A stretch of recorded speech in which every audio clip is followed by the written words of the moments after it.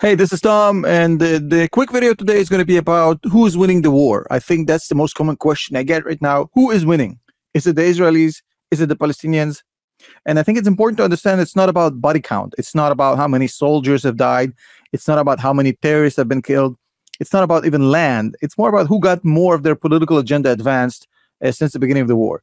And I want to start with the Hamas side first because I don't want to waste your time. Look, Hamas had a few stated goals. The main one was to stop normalization, stop the normalization between Israel and Saudi Arabia.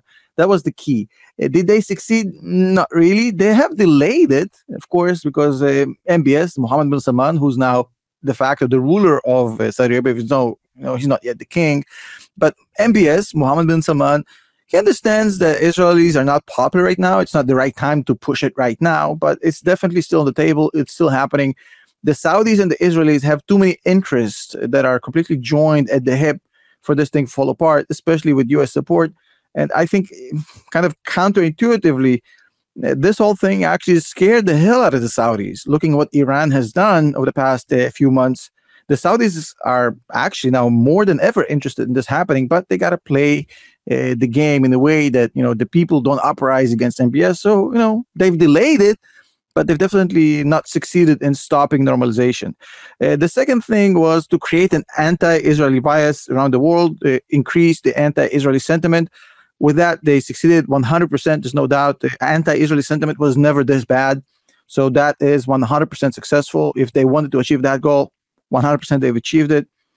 Number three, their goal was to create a ring of fire around Israel. They were supposed to launch one attack. The West Bank was supposed to ignite, reach a second attack.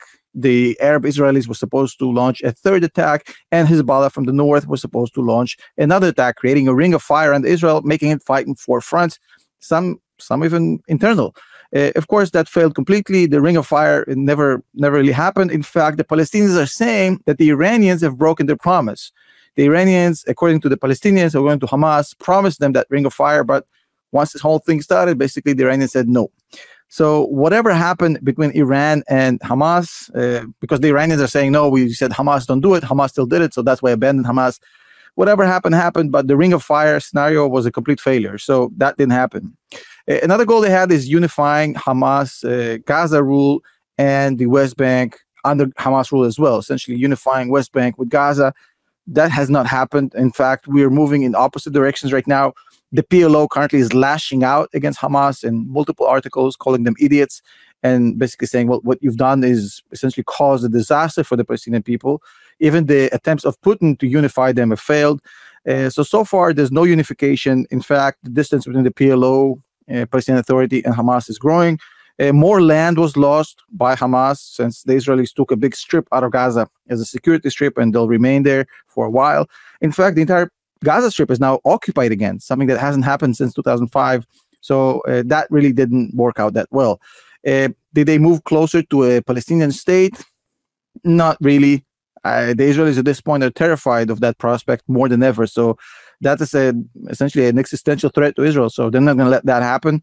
Did they achieve a better life for their people? No.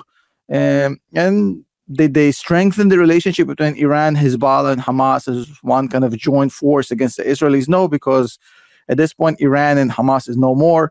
It's a mutual feeling of betrayal between them two. A recent poll in Gaza says that 70% of Gazans absolutely hate Iran for what they've done. So I would say that Hamas succeeded in causing anti-Israeli sentiment for sure. They've succeeded partially in delaying the normalization with Saudi Arabia and Israel, but everything else was a complete failure. On the Israeli side, there was one stated goal, which was the release of hostages.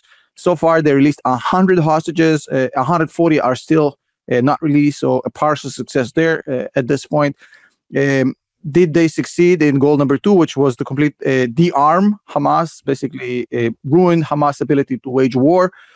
So far, they've destroyed 18 out of the 24 battalions of Hamas. Once they enter Rafah, they're going to complete that job, but so far it is also partial. The tunnel system has not been destroyed by the Israelis. About 30% of it was destroyed, 70% is still intact, so that's very, very partial. The Israelis did take a new security strip out of Gaza to protect the towns and the villages near Gaza, so that is a success. Normalization efforts, that was one of the main side goals of this whole thing. Keep it alive. that's definitely alive. Don't let the mainstream media fool you. Normalization is happening, and that has definitely been a huge success for the Israelis not to let that fall apart. The Israelis do have one big failure, which was to push out Hezbollah from the north of Israel. That hasn't happened. Hezbollah is literally on the border with Israel. There's hundreds of thousands of Israelis that have been evacuated from their homes in northern Israel. So that's a huge failure, but maybe a failure by choice for the Israelis to keep one front active and one front basically on hold. Who knows? But they did take about 70% of Gaza at this point. And they created some sort of a wake-up call for the Saudis to understand that Iran is actually very dangerous and that whole normalization agreement is super important. And they did use this whole thing to clean up the West Bank from Hamas cells. So all in all, the Israelis seems to be winning this, but it's not over yet. There's still a long ways to go. But as far as goals, political goals, the Israelis are doing much, much better. But yet again, as long as they're hostages in Gaza, as long as this ain't over, that's the Middle East. Who knows how this whole thing plays out? Thank you so much for the Patreons for supporting our channel. We really appreciate it, especially with getting demonetized in a lot of these videos.